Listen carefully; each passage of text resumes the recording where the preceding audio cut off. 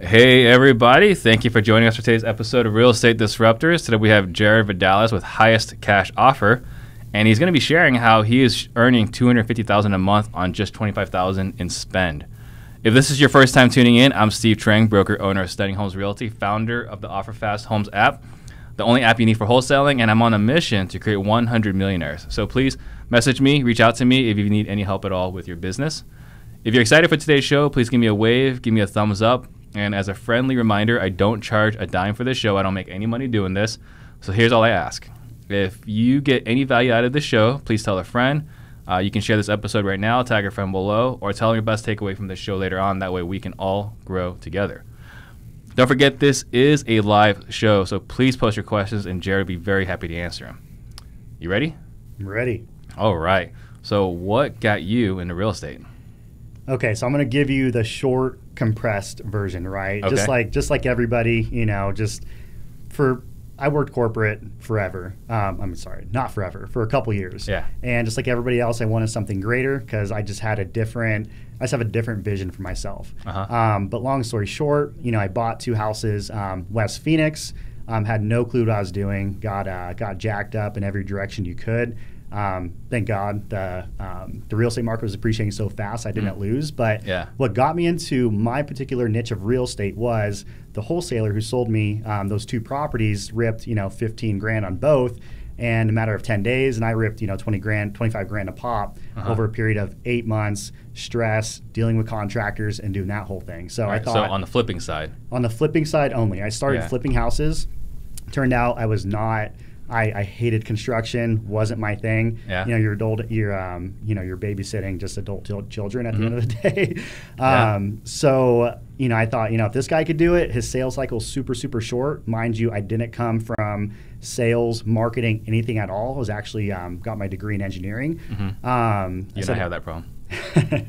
And I'm like, if this guy could do it, I could do it. So partnered up with Danielle, who I think was on a show a couple months ago. Jesse, Hillary, all awesome people to put together this direct to homeowner acquisition strategy to bring the concept was to bring flips into the company so we could flip them at extremely high margins. Okay, so you want to be direct to seller so you can flip just pad the margins. Exactly. Okay.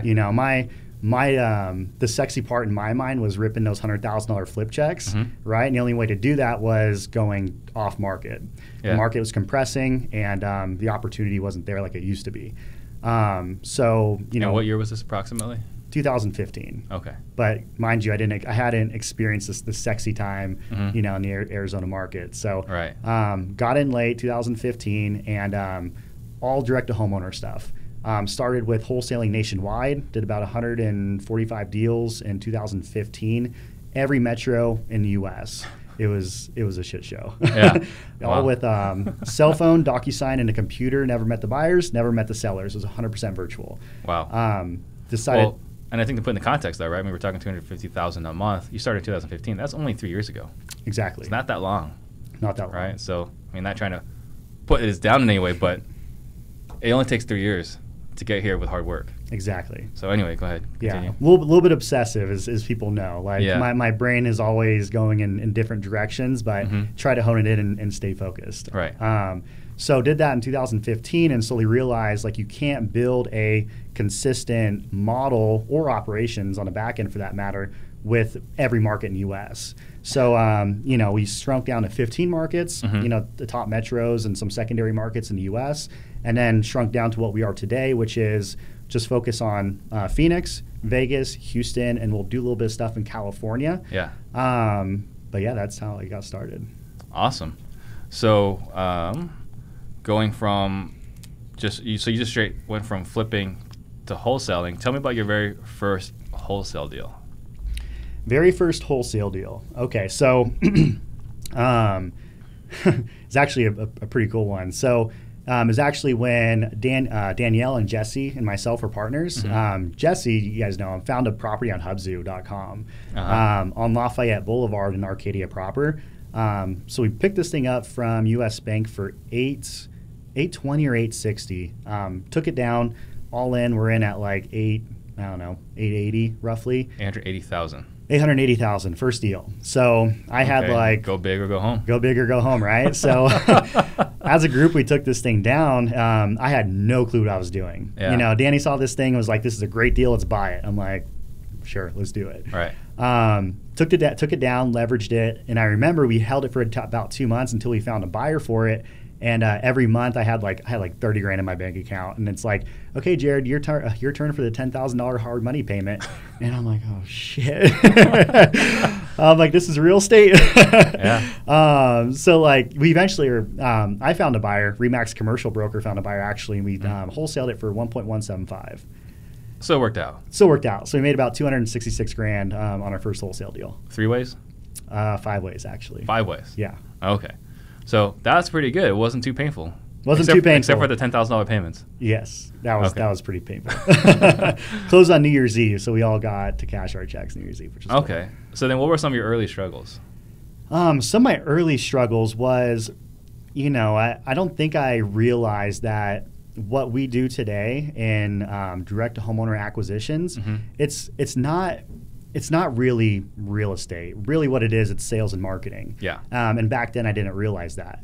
So I was just really focusing on the assets, not really focusing on the psychology of the seller, understanding what their issues are and trying to deliver as much value as I could to make it compelling enough for them to work with us as a buyer. So, and at the end of the day, this is all a contact sport. The more touches you make, the greater chance of your conversion. So we weren't bringing enough leads in back then where we could really throw some serious numbers on the board. It was maybe we went to this is back in, when we first started, like before like all the nationwide stuff. We were doing bandit signs, we're handwriting letters, and we're getting maybe 5 phone calls a week, and like it's not working. We didn't have the marketing down, and we didn't have the sales process down. Yeah. So that's what really limited, from us really gaining traction. Well, I think something hit on there too, right? Is the sales and marketing. And I think that's true of every business. Every business is a sales and marketing business. It's just whatever that other part you do is that second half. Exactly. The product or service is secondary. Yeah. Okay. So, we were talking about beforehand, before we started here, about the velocity and why you like to wholesale versus flip. Can you talk about that? What makes wholesale so attractive to me, and I'm sure many of your other listeners, are, for us, our sales cycle from when a lead comes in to when we get it under contract is on average about 10 days. Wow, and then really good. Really good. And then on the back end, on the transaction side, it's about 22 days. So if you look at the entire sales cycle, say it's 32 days from when a lead comes in to when you have cash in the bank. Granted, you're leaving. In this market, you're not leaving too much on the table by monetizing the back end on the flip. But it's just so much quicker. Right. You have so much. You could bring working capital into your business a lot quicker, and it's just a lot less headache on the fix and flip side, which we do. We do a lot of it, but it's just a lot faster. Right. And I think the piece that it's like, man, we can squeeze out another 30% more, but the resources we have to spend to squeeze out that 30%, and we just spent it back on the sales and marketing side that you guys are good at. Exactly. So, what would you do differently if you were starting over today? If I were to start over today, really probably spend a little bit more in marketing, bring that lead flow in, it's like going to the gym, right? You're going to talk to as many sellers as you can, get reps in, you're going to get stronger, you're going to get more experienced, and you're going to be able to convert a lot quicker, or a lot better with that experience. So bringing the leads in and getting the seller psychology and the sales process down. Yeah. So when you do spend, let's say when you're starting out $5-10 on marketing, you have the capacity to convert, and you're not wasting that money. Right. So get more no's faster. Get more no's faster. Get your reps in. Get rejected a lot quicker. Yeah. Like the thing we do for every new sales guy who comes into our company, first thing we do, regardless of experience, we throw them on a dialer for 2 weeks straight. The most unmotivated list you could think of. Before training. Well, there's like 2 days. There's like 2 days of scripting. Like this is the scripting process. Like you need to follow. Go follow it.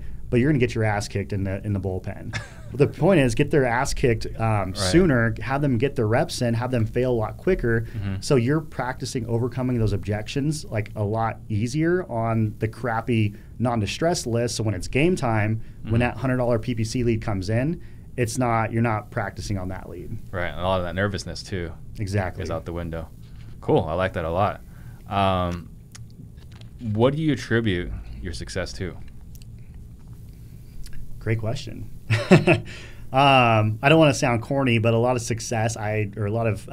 my success I attribute to is probably a lot of it's Danielle. She came from the industry. She's been doing this for like 9 years now. Yeah. She has a ton of the experience. Literally everything I know about the logistics of a transaction, how to structure, how to do everything comes from her. Yeah. So that got me up really, really, really, really fast. That cut my learning curve by a lot. Also, man, I guess it's just at the end of the day, I think it's just my personality, I know what I want. I roughly know how to get there. Yeah. And I just execute at the end of the day. Well, our friend Jesse shared with me that the reason why you're so darn successful is that you're a master of systems. And I think that goes back to your engineering degree, right? Exactly. So, I mean, you were an engineer for how long? I was an engineer for about 2.5 years. Yeah. So you're able to leverage some of that technical know-how. Yeah, the technical know-how, like my brain works in sequences. So being able to sequence every process out, even including the sales process. Yeah. So people think sales is subjective. How do you build a process around sales? But if you don't have a system, that is how it works. If you don't have a system, that's how it works, and you're not able to identify where the issue is, and if you can't identify, you can't fix it. Right. So a lot of how my brain functions, and then also, just lost my thought. Yeah. We're talking about systems. Systems. Yeah. Anyway, okay, so obviously we have a lot of friends in town that wholesale, right? I mean, if we're not the most competitive market, I would like to know who is, or who's more competitive than us. How is your operation different than all our friends? Like kind of like what I've been touching on is I treat my operations like a true sales and marketing organization. We take, and also a lot of the systems and processes. Our sales guys, they only focus on sales. They focus on building the rapport, managing the seller communication, and just as many touches and moving as many balls forward every single day as possible. They're not even underwriting. We have a full-time analyst that underwrites all the assets. Yeah. So they're not thinking. So that was one of our issues in the past was our acquisition guys were underwriting all the deals.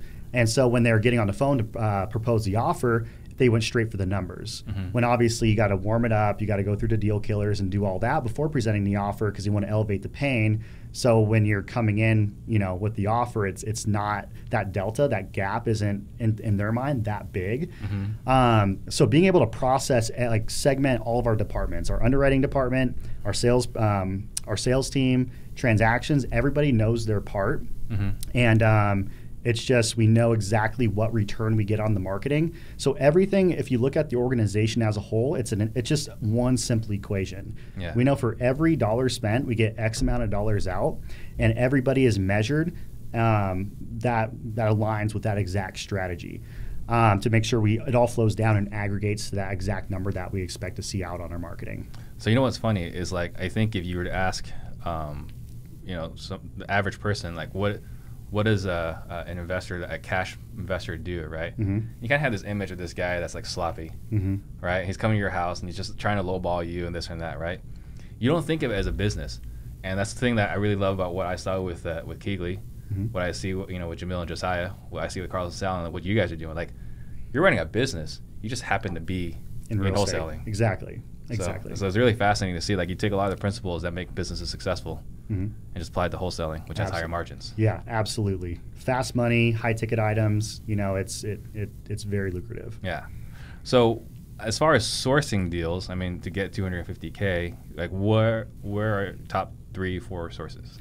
Top 3 to 4 sources. So as you know, we're owner direct on everything, like 99% of the time. Yeah. So our main, I guess, sourcing marketing channels, kind of same thing. Telemarketing. We have We have a call center down in Mexico.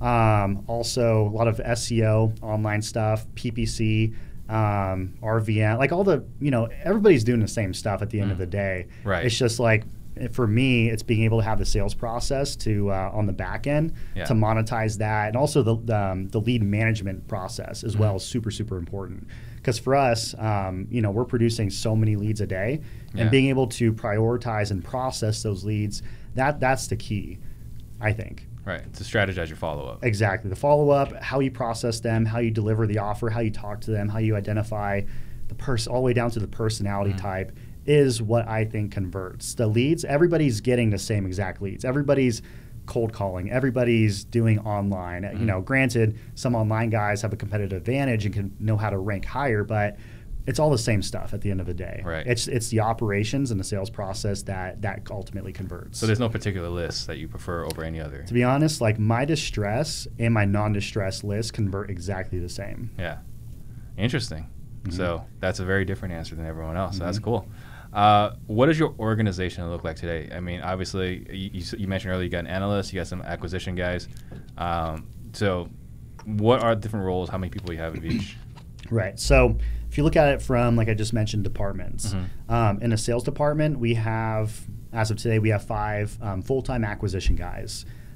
We have 1 analyst. So the acquisitions guys, what is their responsibilities? Acquisition guys' responsibilities are to, honestly, it's like managing relationships. So they have their pipeline. They're getting, between 10 and 15 new leads every single day, staying on top of their new leads, managing their follow-up bucket, prioritizing their follow-up buckets, and then proposing and making offers. Wow, 10 to 15 a day is really good. Yeah. All right. Okay. So then you got the analyst. And then, over the top of that, we have our sales manager who manages all the sales guys. Okay. Because, salespeople, they're all prima donnas. It's like herding cats, right? So, like, for me to be stretched further and really try to grow the organization, that was super critical. That took so much time off my plate. He manages, his main focus is growing the sales team in both quantity and quality. So I'm constantly recruiting, bringing new sales guys on, and then refining them, making sure that they're constantly growing, constantly learning what our specific niche kind of demands. Then our analyst, she underwrites everything. So she's doing pre-contract analysis. So once a new lead comes in, sales guy qualifies it, right? And then if they figure that it's qualified, sends it to the analyst. She underwrites it based on what the seller note condition conveys, puts like a kind of a ballpark, a target price and a max offer price, sends it back to acquisitions. They're delivering those offers, and either we're in negotiation stages or they accepted or denied. If they're in negotiations, that's one more thing for them to follow up on. So that's how the analyst kind of works with the acquisition team. Then obviously we have our transactions girl. We have our bookkeepers. Then we have myself. We have Danielle.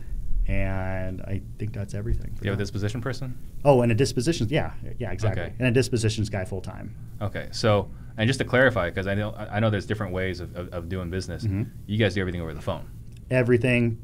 I wouldn't say 100%, but probably like 95% over the phone. But because we're in, virtual markets as well, we have no choice but to be 100% on the phone in those places.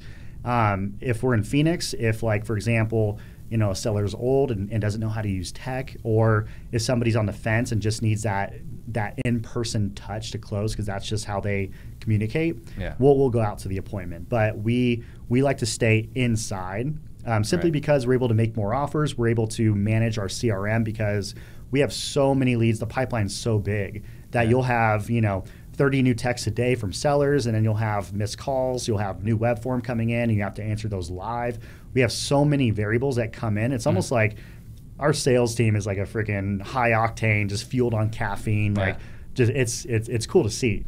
But yeah, we like to keep it all in house. That's incredible. So I know you can't really answer this question because you have your own call center service, but like approximately how many full-time cold callers are working your stuff? We have, for our own campaigns, about 30. 30. Wow. Okay.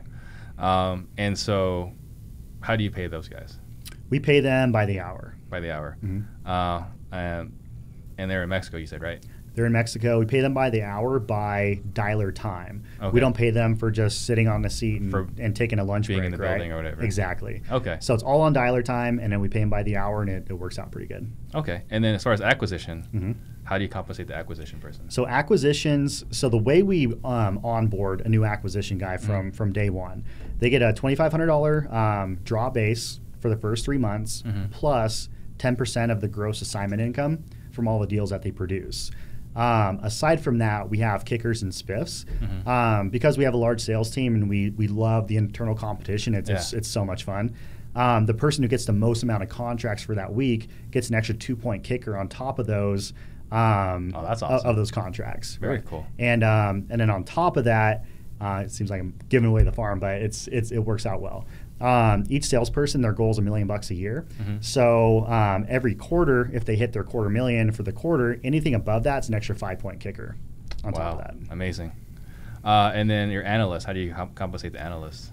She is pure salary. Yeah, that makes sense for that role. I just wanted to make sure. And then the disposition person. So dispositions, right now, I got to convert him over, but he was in a tryout phase. We're giving him no commission and then 5 points on the gross assignment income. But when probably starting January 1st, if he's listening, we're going to put him on a 2.5% point or 2.5 points on the gross assignment income, just because like we're scaling our marketing, and obviously when you scale the marketing, the assignment revenue will grow proportionally. So like if you think about it, if an acquisition guy's making 10 points on a deal and a dispositions guy's making 2.5 points, you need 5 acquisition guys to make the same amount as roughly the same proportional amount. So yeah, 2.5 points on the dispo side. Okay. And then Colin Farrell, what's up, Colin? He wants to know tips for building a massive buyers list. Well, I have this very proprietary. No, I'm not going to say. Okay, so tips for building. I'm a data guy, right? Yeah. So the great thing about our product and service that we deal with, everything's public record. Go on CoreLogic or Atom Data and find your county, pull all LLCs, right? And then if you want to find the top guys, I don't know if this is too detailed, but if you want to find the top guys, take that sheet, say it's 50,000 buyers. You can make a pivot table, sort it, and see who's holding the most amount of assets in that area. But that doesn't necessarily mean that they're fix and flip. It could mean they bought back in 2009 and they're holding 100 homes and they're not buying anymore. Right. So limit it to the last 1 year, buy a list, and then take those LLCs, skip trace them, find the owners, pick up the phone, give them a call. Okay. And just to clarify for you guys, I would definitely not recommend learning how to pivot. I would go on a Fiverr and have them pivot for you for $5. All I do, I'm just in Excel like more than I'm doing anything right now. Yeah, I mean, I recently learned, like the last 12 months how to pivot. And then, so yeah, Colin wanted to ask you to lock him over the phone, so that we got that. And then, okay, so that was all the questions. And guys, please do ask more questions. So we were talking compensation. Who's in charge of the KPIs? I'm in charge of the KPIs. Okay. So you look at them daily, weekly? I look at them once a month. Once a month? So what we do is, because we're so heavily reliant on converting the marketing spend, our target is 15% of the cost to the revenue. So if I'm spending, for example, in I guess the podcast case, $25,000, I got to be making at a minimum, I think it's like $230 on that. 15% of the cost of the revenue, that comes out to like 6.6 times your marketing spend gross. Yeah. So mainly the things we look. I mean, do you want me to tell you like what definitely. I look at? I think this is super, super important, because the thing is, now that we're trying to scale, we're trying to go from $25-30 a month to about $85,000 come Q4 of next year a month. Wow. Right. So if you said I'm going to go from 25 to 85, I'm going to say, holy shit, like how the hell am I going to lose money? Like, it's very uncertain. But the thing that builds the confidence is, like I mentioned earlier, is building that equation. So we look at everything from, I guess, starting in the upper left-hand corner, we're looking at volume of leads per month. how many of those are qualified, right? Because qualified or a volume of leads doesn't necessarily mean qualified leads. Yeah, it could be the white pages. Exactly. And then we run the cost per lead only based on the qualified leads because some lead sources are less qualified than other lead sources. Right. So some people may think like, hey, PPC is ridiculously expensive. My cost per lead is $200, but you don't know that your qualified ratio is 60%. Some people may say telemarketing is amazing because I'm making a lead at $25, right. but your qualified ratio might be 20%. So if you actually look at the cost of a true qualified lead, PPC, my PPC crushes it out of all my cheaper lead sources. And it's also the highest grossing ROI. So being able to understand like where your most effective lead sources are relative to the revenue, how much gross assignment income each channel is producing, and then we also break it out by market. So then we could also understand, hey, look, California is underperforming. Let's reallocate the marketing dollars to Phoenix or Vegas, where we're 1.5 times the gross revenues. Let's make those. We're able to make those decisions a little bit more, and everything runs out to the very end, which is just ROI. And what a lot of people don't realize is they don't look at ROI relative to time. They're just looking at 300% or 500%, but is that over a 6-month sales cycle or is that over a 2-month sales cycle in PPC case? Right. So running it relative to time to understand, hey, look, this is our highest performing marketing channels. Let's double down on our highest ones and just go from that strategy. I mean, that's a whole nother level, right? And I think that's kind of like, scaling up was that, right. how fast the money comes back. Exactly. It's not just what the return on investment is, like you said, it's how fast that money comes back in as well. So very, very interesting point. I think you're going to have to you could probably sell like an MBA if you could explain all that to somebody. I am not a finance guy by any means. But it's crazy, right? But this is what it takes to be this successful. So you were talking about yours, Houston, Vegas, and here, right? So we were talking about the monthly marketing, $25K. So what is your monthly overhead? Like, what does it cost for you to stay in business? Between $25,000 and $30,000 a month. And on top of the marketing? On top of the marketing. Okay. So that includes building lease, includes base salaries for the support staff, all the toilet paper, freaking coffee that these guys drink, energy drink, like team outings, like everything. IT, new computers for sales guys, gas, the whole shebang. Very cool. So Isaac Solis wants to know, what does your day-to-day tasks consist of? And I imagine it's got to be all over the place. Day-to-day tasks, like we're still very heavy in the operations because I want to make sure the team right now is super, super strong. Because if there's one weak point in the equation, when we scale, that weak point is going to come out and it could just be a freaking missing link, right? Yeah. So making sure the team is super, super strong. I spend a lot of my time on continuous education, constantly refining my analysts to learn how to underwrite specific neighborhoods, different markets, whatever it is, returns. And the great thing about an analyst is if the market shifts or anything ever happens, or who knows, I have one point of failure where I say, hey, Kayla, you're underwriting San Francisco at 20%, rather than communicate to sales guys who don't hear anything anyways. And hey guys, we're underwriting at 20%. Like it just doesn't happen. So I could train one person on all the numbers at any given time. I could pivot, I could shift whenever I need to, because it's a lot easier. And so training, right? Training, refining the systems, refining the CRM, working on the lead sources to making sure the lead sources are producing, and then managing the higher level KPIs and to making sure that we're hitting numbers, we're staying on track, and also training my sales manager on how to manage the sales team to making sure that they're hitting numbers and they're staying on track and they're growing our team in just quality and quantity. So you're coordinating or dealing with the sales manager? Yes. Okay. Awesome. And Ray Delgado wants to know, if you had $500 to spend. $100? $500. Oh. What would you spend it on for marketing? Probably gas to drive for dollars. Gas and a great cheeseburger. Answer. I mean, honestly, like if you're in the Arizona market, I would probably just hop on Monsoon. All those little red dots you see on Monsoon that are pre-foreclosures, go hop on there, go find a skip tracing website, call the homeowners. Yeah. Well, and I think you don't even have to have Monsoon, right? You just go on Zillow. Or Zillow, correct. Yeah. Okay, so are there any services that you offer? I know, like, one of the benefits of being successful in your industry is that you get to create systems that work for you, and then you can offer that to someone else as well. Is there any services that you have available for right that? now? I'm so focused on the operations, I don't really have time to really offer any other services. But something I am a co-partner in is a company called Call Geeks. Call Geeks, it's the team in Mexico where we've trained these highly trained, not VAs, but pretty much just sales guys to make outbound calls and prospect. And that's what that's probably what 65% of our pipeline is leads from our call center. So we offer, if you go to thecallgeeks.com, that's where you could find more information about our telemarketing services. And then also, we probably spend half our marketing expense is pure data. I have an affiliate link with a skip tracing website.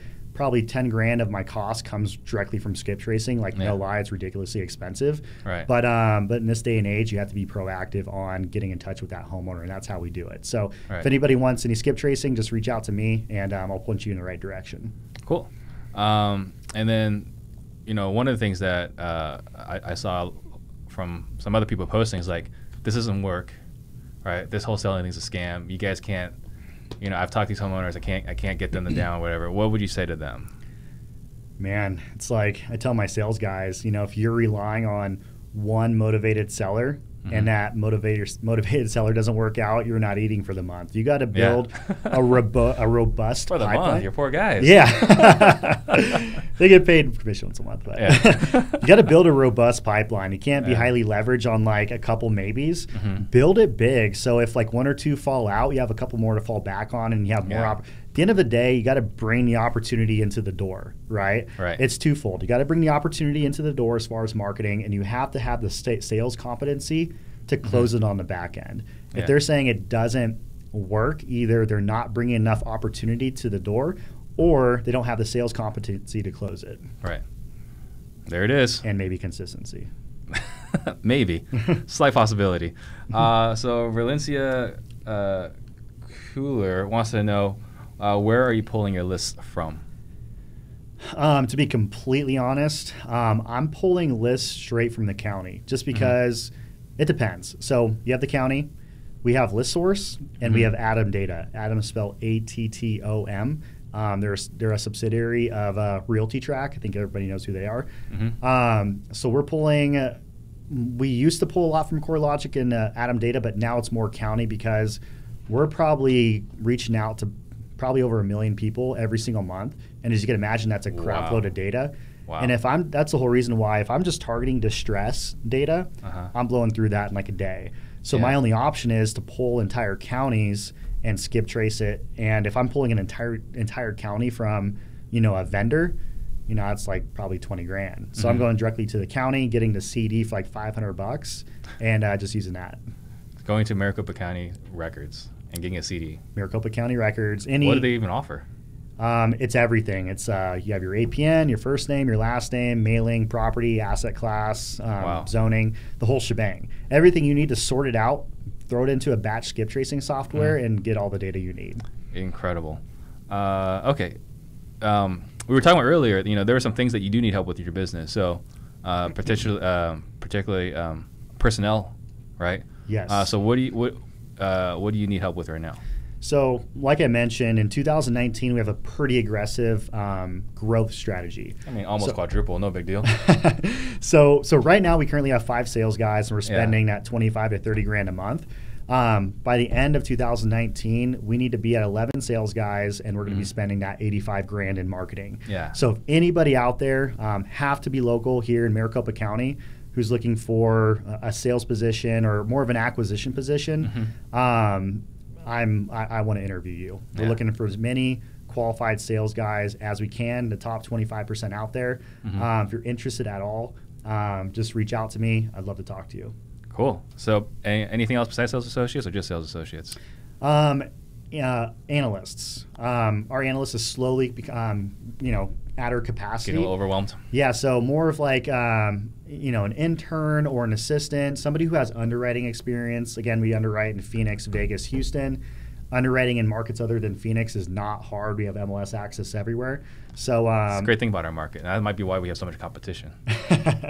Almost every house is the same. Exactly. There's the thing about going in Houston, everything we bought has foundation issues. Yeah. You have a house from 1954 on the west side. I mean, the thing's pristine. Yeah. But looking for analysts, underwriters, somebody who could assist our full-time analyst and help us out with more properties. You know, when I was trying to hire real estate agents back in the day, we found a lot of people that kind of experience in the WP Carey School. People trying to get in real estate. So you might want to check that out. It's not a bad idea. Okay. I had someone reach out to me recently as well, asking me about coaching. You know, I told him, like, you know, if I were to spend money today, I'd probably start with Rafael Vargas. Yeah. But what would you say if someone was looking to get coaching? Depends on what type of coach. You have like your business and like systems coach that you know, they're developing the blueprint with you and helping you execute and holding you accountable. You have sales coaching. You know, for that I recommend John Martinez. He's been freaking awesome. Also Jack Daly. Jack Daly's a freaking beast. That guy's built like 6 organizations of 2,500 sales guys and sold them all off. Wow. So if you want sales management and sales training and how to develop an awesome culture and keep everybody in line and aligned and accountable, Jack Daly, John Martinez are the best. On the like business blueprint side, Rafael, and I know Carlos and Sal were on here. They're really, really great as well. I would just see which personality you fit with best and go with one of those guys. Yeah, cool. That's awesome. So you mentioned earlier, at the very beginning of the interview, you were talking about you got your follow-through process, ranking, prioritizing who you're calling. So what CRM are you using to do all that? So just like everybody in this niche of real estate, you know, we use Podio. Yeah. It's not exactly the smoothest CRM. Works for now. But yeah, we have Podio built out. Actually, Sal Shakir helped us out. Pretty much retrofitted it to our exact sales process and business. Yeah. So just out of Podio. Yeah. And we have a bunch of other ancillary tech that kind of talks to it as well. Was Carlos posted last night, Sal broke or hit their limit. Oh, yeah. Podio. Sent me a picture a couple days ago. He did 5 million flows. Globee Flow shut him down for the month. Yeah, he found the limit. If they say unlimited, he found the limit.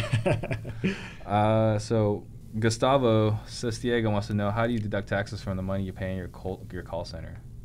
How do we deduct the taxes? Is it considered marketing or employees? I would say it's marketing. What would you consider that? I just consider it marketing. Yeah. What I look at, I try to tie everything to a specific marketing campaign. Yeah. So for, you know, I have cold calling, SMS, PPC, RVM.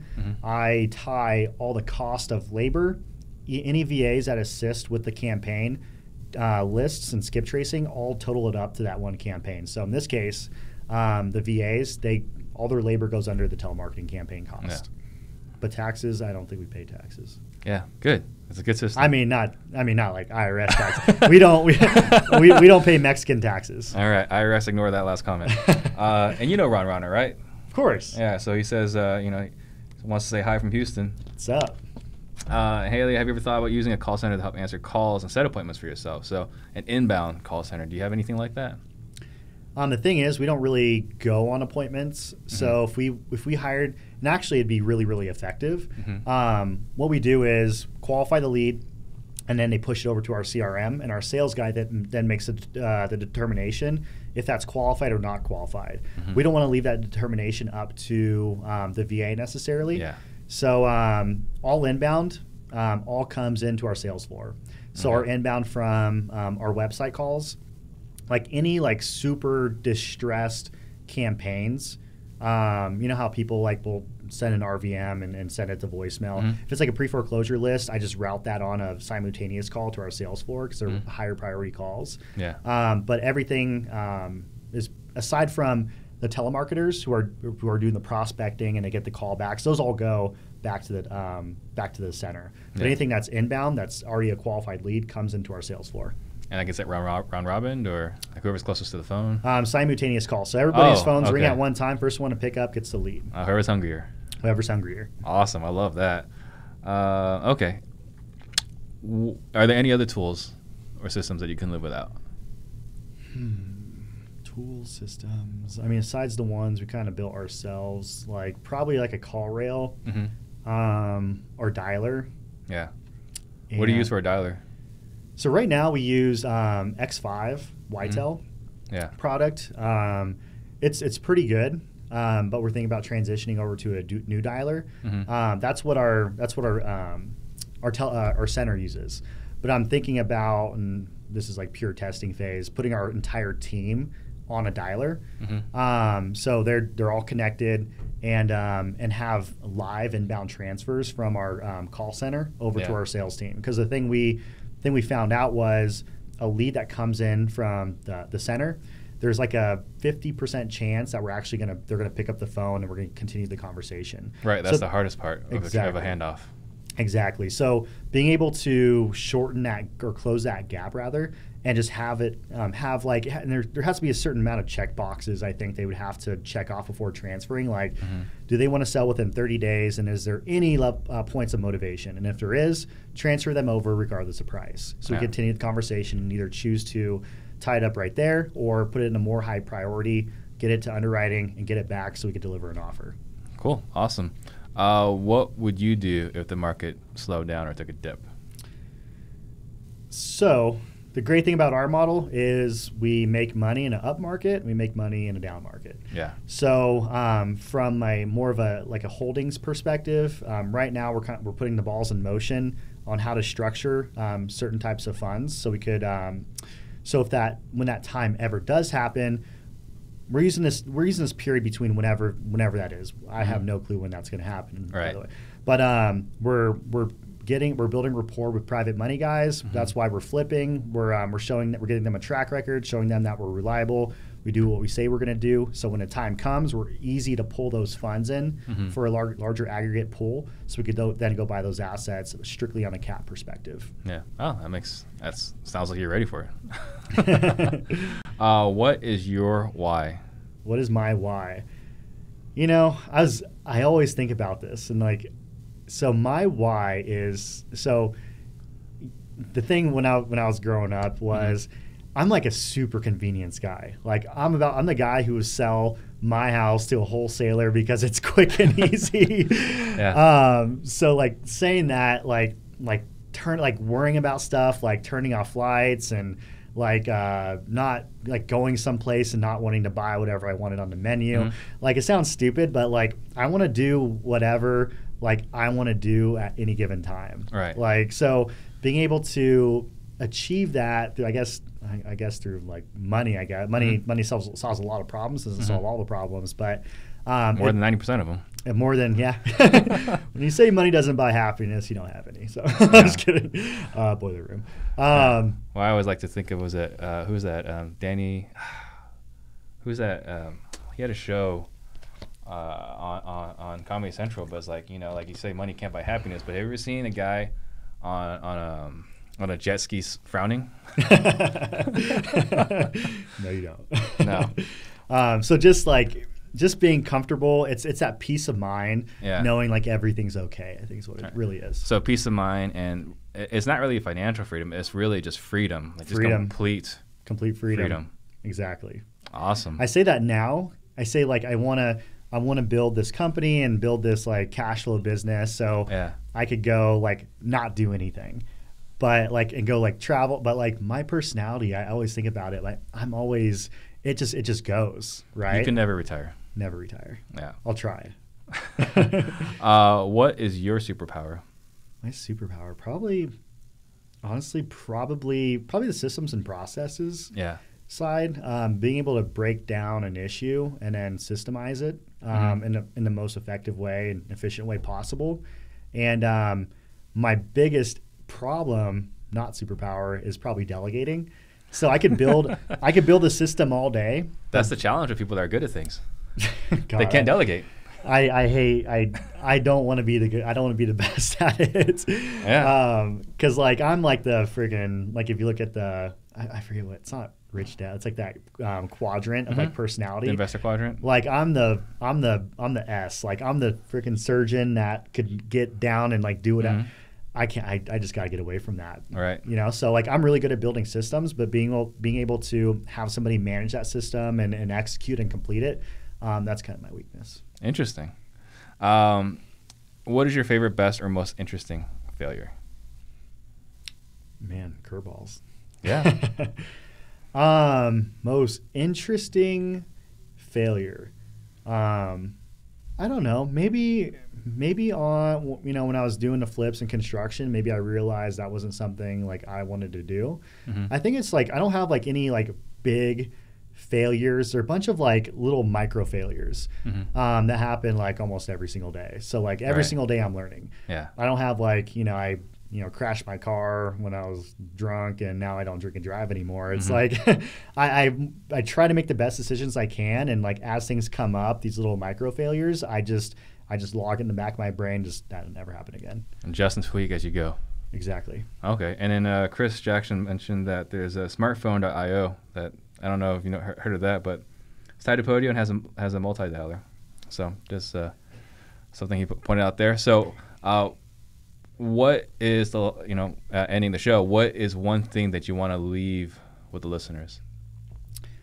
Well, so if you're just getting started, and we were all there at one time, right? Yeah. Like the biggest thing was like it's just understanding what you want, because in real estate there's 1,000 ways to skin the cat and make money. It's crazy in real estate how many different ways there are to make money in it. It's so easy to get shiny object syndrome, and we all do it. And that's like my biggest growth. Like when I first started like 3 or 4 years ago was, let's start a freaking direct mail center. Let's like do this. Let's do like, and like we never focused, never aligned on one singular focus, one target, one number. And what I've done now is really trying to pull it all together. I mean, yeah, you get distractions, but you just got to like put your like horse blinders on and just go. So anybody just getting started, figure out what you want to do. Pick one thing and don't get distracted. Like envision, like mentally vision what that looks like. Because the thing is, you have to paint the picture for yourself. If you don't paint the picture and you're not already living it, you don't know. You don't know what it takes to get there. So figure out what that is. Paint the picture. Have like some compelling vision that's compelling enough for you to actually get off your ass and actually take action and take a little bit of risk and just go for it. That's amazing. And again, not to undersell what you've done, but $250,000 a month, like it is only 3 years. If you put your head down, focus, know your vision, and go after it, it is possible. You're living proof of it, and I think that's awesome. Exactly. All right, so guys, don't forget, we do have the monthly meetup tomorrow night, 4:30. Jamil's going to be talking about how Keegly works. He's basically giving a presentation on what Keegly does. Beast. It's unbelievable when he showed it to me. Honestly, I was a little intimidated. Are you going to record that? Because I'm not going to be here, so I'm not going to. Yeah, I'm actually talking to Farai about recording it, so we'll see if that goes. See how it works. It'll be the first time we've done it. But it's actually very intimidating what they're doing. It's like, I don't know if we can catch those guys. Yeah. Well, don't share it to anybody. Just give me the video. I don't want the competition. I'm just kidding. There's no competition. And then next week is going to be our last episode for the year. We got Max Maxwell flying in from Carolina, so that's going to be an awesome show. So that's it. Thank you guys for watching, and thank you. This was incredible. Appreciate it. Thank you.